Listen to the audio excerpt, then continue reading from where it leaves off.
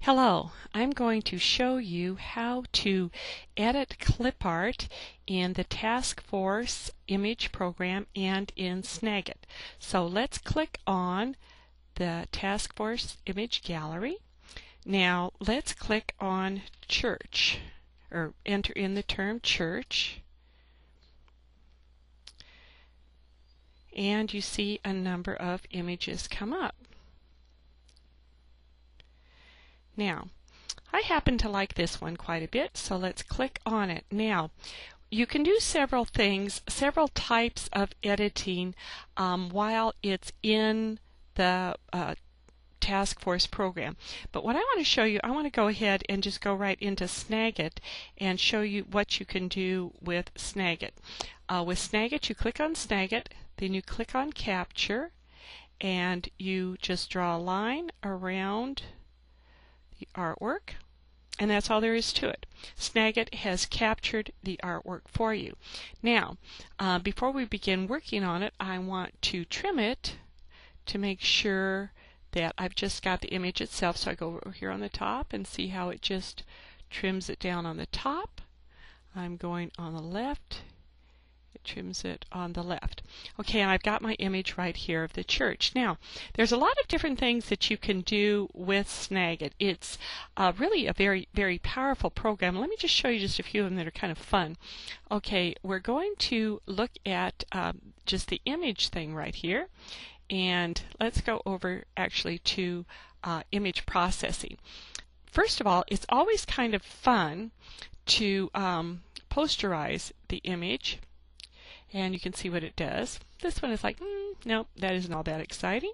Sometimes it'll turn out really neat. The other thing that you can do is you could solarize. These are two things that you can do initially just to see how it changes the colors. Now that's kind of interesting. But if we go back and we undo it, and we undo it from the initial posterizing, let me show you what else happens. You just play around with this till you get something that you kind of like. Wow, ooh, I like those colors quite a lot. I like that better better than the blue tones for perhaps a project that I'm working on. So you can save it like that. You can save as. You can do whatever you want to do. Now on the effects, we're not done with it. Another thing that you can do, and this is something that's really kind of fun. You can pixelate it. Now what this does, and then you go over here and you do the size. See how you could just turn it into a totally abstract image, or you could turn it into something where you can sort of make out that it's a church, but it's just kind of an abstract image. And you might use this maybe for a background on PowerPoint or a cover of a booklet, whatever. Let me show you one other thing that you can do with this same image. It's kind of interesting, and this is something that I like a lot more. This is where you add noise. And what this means, and again over here your slider, see it just sort of adds these little, I guess they call it noise. But see how it sort of softens it? It makes it a little bit fuzzier. Again, you can keep doing this. Now, initially it does it on all the different levels, but you can also take it and you can just do it through different channels. On the red, does that. On the green, it does that. On the blue, it does that.